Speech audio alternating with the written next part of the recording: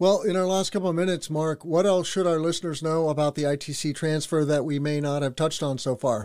I think we've touched on most of it, to be honest. There's obviously a lot more depth we can go into, but I don't think that really makes sense here. Happy to talk with anyone who's interested in selling a tax credit.